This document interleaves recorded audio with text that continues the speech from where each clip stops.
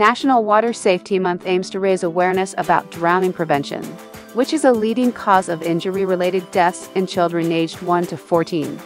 Communities can host activities like swimming lessons and CPR training to promote water safety. By taking water safety seriously, we can reduce the number of drowning deaths and injuries each year. For more information about swimming lessons in the city of Miami, please visit our website at miami.gov. Let's work together to keep our communities safe around water.